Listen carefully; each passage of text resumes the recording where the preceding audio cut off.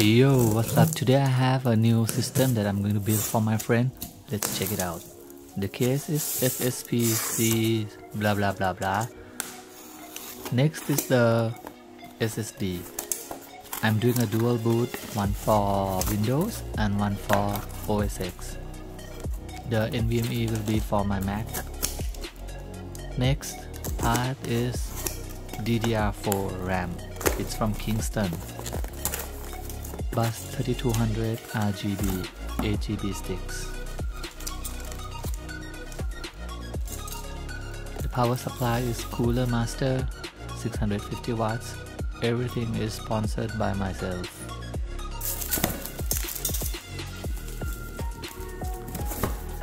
So it's a semi-modular power supply, and this is the CPU I'm going to be using, i7-8700. The reason I'm going for non-K is I'm not going to overclock at all, and the motherboard is DESIGNARE Z390. I will be pairing this with my UAD Thunderbolt card. I have tested on other systems, it works fine. This is the power supply I was telling you about. And this is the motherboard. Let's check it out. First step, install the CPU. Open the socket, check if the pins are straight. If it's bent, RMA it. The CPU. You have to just put it straight, align and drop it. Don't move it. Just drop and close the socket. The lid will pop out automatically. Install the CPU cooler. It's good to use the aftermarket, but for me at the moment, due to budget, this thing works fine. Flip over, see the pins. If it comes through, it's fine. You're good to go to the next step.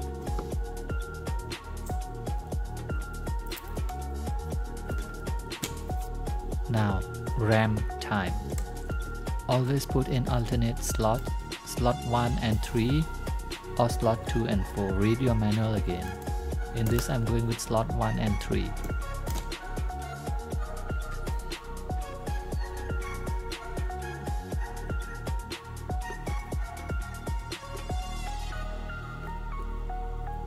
And go.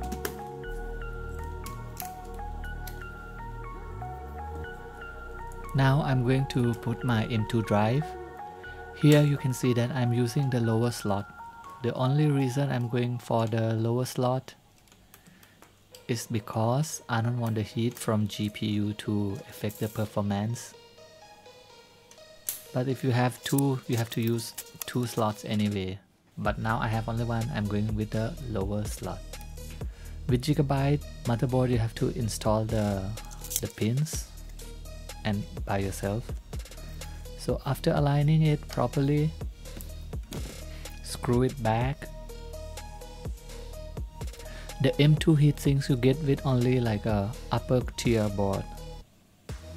And now peel off the thing and put the heatsink back. My only complaint on this motherboard is it doesn't have power on off switch. So it's a little bit not convenient when you do a test before putting it back on your case. Over here I use screwdriver to switch it on. You know what I mean. Short the pins. And now it's test time. The first test is Cinebench. The reason I'm going for Cinebench is to see the temp and see if all cores and threads are working together properly. From the activity monitor, I will show you how the core is operating.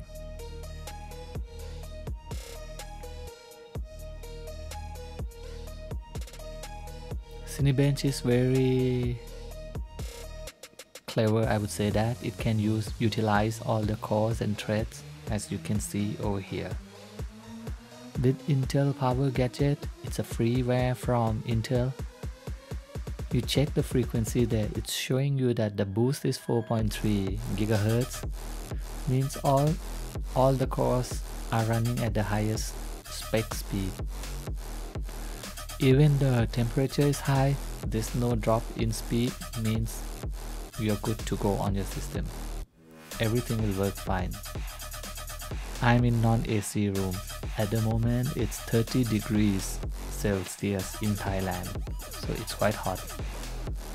If you go with aircon room, you might get a better temp.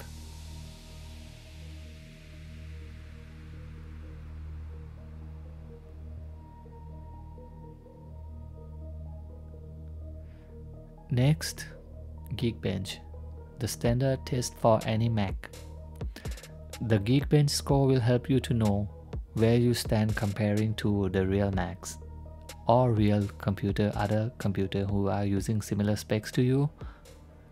So let's run the bench.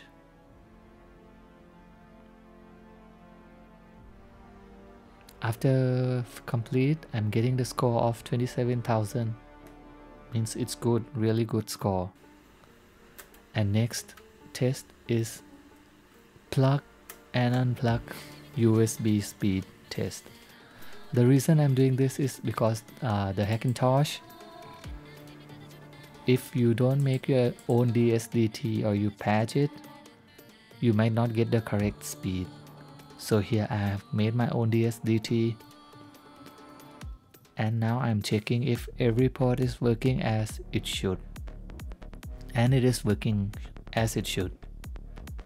Good.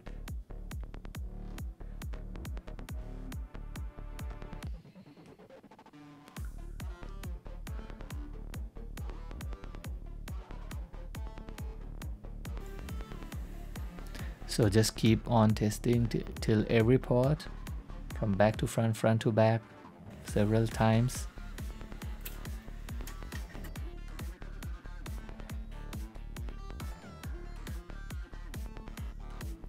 Okay, now what's my next test? I think network test, Thunderbolt test. Here I just keep on unplugging my UAD.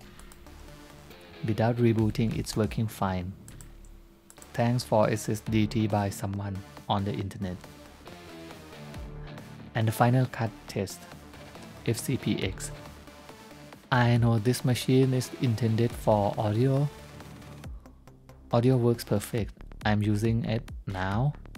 But some of the guys, I don't know, they always like to do the FCPX test. Many guys are building Hackintosh for FCPX or Logic Pro.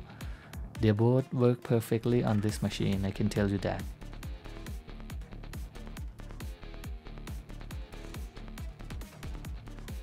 So this is the export. I'm exporting clip and just dragging the timeline to show how smooth it is. And it's damn smooth, I can say that.